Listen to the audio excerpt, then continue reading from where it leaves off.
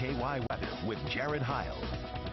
Jay is off on this Wednesday. As you can see, a couple of teeny tiny clouds in the sky with our live picture from the Bristol restaurant. A couple of wispy clouds passing off toward the south just at about 5 or 10 miles an hour, clearing in the next several minutes, and we're going to see those clear skies all around us overnight, and that's going to bring us some very chilly temperatures by morning. Temps right now upper 50s and low 60s, a light breeze, humidity at around 45% or so. It's warmer off toward the west, 63 in St. Louis. Those oranges indicating some 70s over Missouri and especially southeastern Kansas, and eventually those 70s will get back into our cards late in the work week, especially by the upcoming weekend. Lots of clouds, Ohio, eastern Kentucky into the mountains of West Virginia and Pennsylvania, bringing us to this big storm system passing off toward the north and east. Some rain along the east coast. Passing off toward the north and east and away from our weather, there's low pressure, high pressure farther west.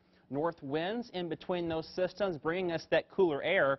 And overnight tonight, clear skies will continue, and that frost advisory is in effect for all of our counties, for those low temps dropping in many areas back into the middle and upper 30s by the start time on your Thursday. Here in the metro, we'll record a low in the upper 30s to right around 40 warmest at the airport. Many areas, though, between 35 and 40 later on this Wednesday night. Some showers off toward the west. You can see them across the high plains and farther south into Texas and Oklahoma.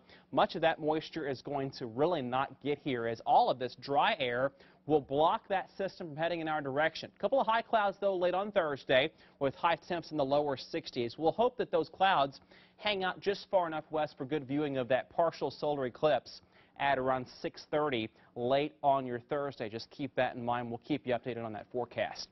Friday, great weather, partly to mostly sunny skies and warmer. Highs in the upper 60s. We're dry as well, and your weekend looks fantastic.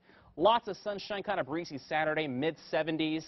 A few clouds early in the day, then lots of sun late. By your Sunday, that weak front passes through, but temperatures not falling off much. We're at 72 for your high. A light breeze out of the west and lots of sunshine expected. Beyond the weekend, we're talking about a high near 80 by your Monday. How about that? Here's that evening forecast for you. Temps in the 50s, some 40s in outlying spots. Clear skies continue. We're an even 50 here in the city at 10 o'clock, 40s in outlying areas already. By morning, an even 40 here in town. Some 30s just outside the immediate downtown area. That's where some frost or patchy fog is possible. Just keep that in mind. By midday tomorrow, partly to mostly sunny skies and temps very nice in the mid-50s. A light breeze will help us out as well. Here's that 7-day forecast for you. Again, for tomorrow, 63 your high, nearing 70 by Friday.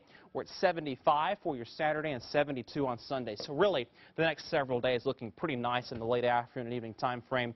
We're near 80 by your Monday. Lots of sunshine. The next rain chance gets here toward the middle of next week. Enjoy the weekend. Yeah, it sounds great.